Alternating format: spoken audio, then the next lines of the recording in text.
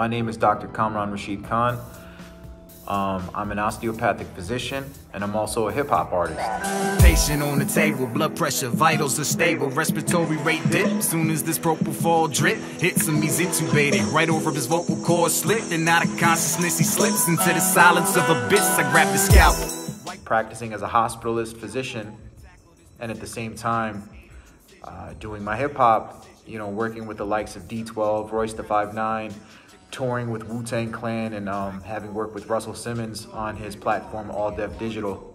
I do a lot of lectures where I will talk about a medical topic, and I'll do it in rhyme format. I've done that throughout the course of my medical schooling, my residency, and even as an attending physician. So I'm a firm believer in education and entertainment colliding. Most recently, I did a collaboration with NASA, with Chief Scientist James Green, in conceptual collaboration with him on a track I did called Pale Blue Dot, where I talk about space travel and the type of things that we can learn from being on the International Space Station.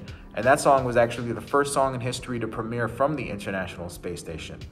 I did another song with Bizarre from Eminem's group D12, where I perform open heart surgery on him, and this song actually won the Song of the Year at the Underground Music Awards, and it was another way for me to combine the medical and hip-hop worlds together in an entertaining fashion that was also educational.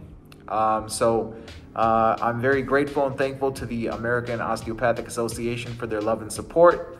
My goal is to help inspire future generations of students and future doctors to be able to incorporate their various talents into their fields of medicine to help further the cause of education. Anything we've known within our plain view stops, 'cause from where I'm at, all I see is a pale blue dot.